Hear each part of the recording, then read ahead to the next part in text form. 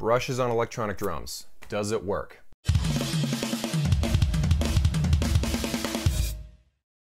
What's up guys, Justin Greenwald here. Welcome to 65 Drums. So today I'm talking about brushes on electronic drums. These are nylon brushes made by ProMark. This is actually the first time I've used nylon brushes.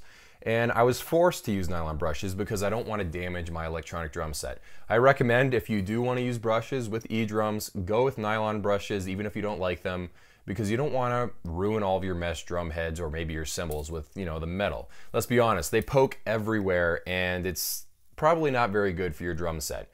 So I picked up these from Amazon. I found out I don't really like them as much as metal brushes. I don't have as much fun playing with these. But I wanted to test how well brushes would work with electronic drums. I've seen videos of guys using brushes, but I wanted to play for myself and see how well the electronic drums responded to this. It works, but not great. Like, I actually wouldn't play with these live or for recording. Maybe for fun every once in a while. It depends. It depends on who you are. If you're a die-hard brush guy and you play electronic drums now and you really miss playing with brushes, you know what, maybe give these a shot. But they don't work quite as well. Now for a little bit of background, I'm using a Roland TD30 and I did switch it to brushes mode. Believe it or not, that module has a mode where you can tell it whether or not you're playing with sticks or brushes so that the module can respond differently. That's nice that the Roland TD30 has that feature. However, in the Roland TD30 side of the module, there's only one kit that I found specifically made for brushes, like with brush sound. All the other kits, they don't magically have brush sounds when you switch it to brush mode. Brush mode only makes it so the pads respond better to you playing with brushes.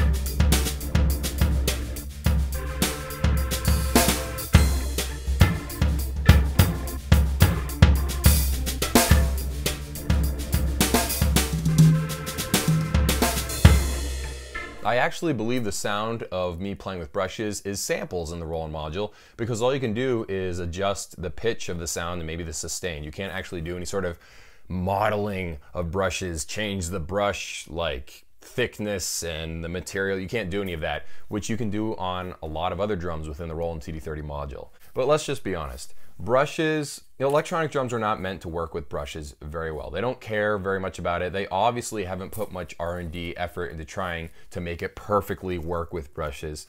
I'm sure there's some guy out there watching this video right now that rocks brushes on electronic drums and knows all the tricks to make it work perfectly. But for me, I've just with the limited time I played around with it, brushes don't work great with electronic drums. You can make it work.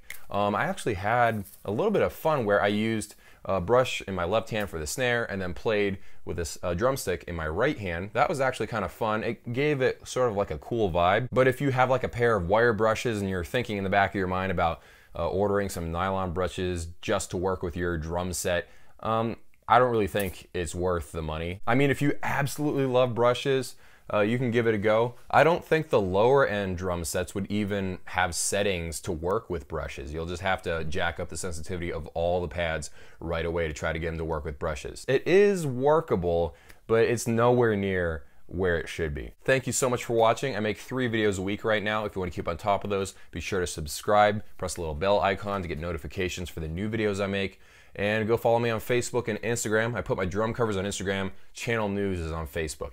See you guys in a few days.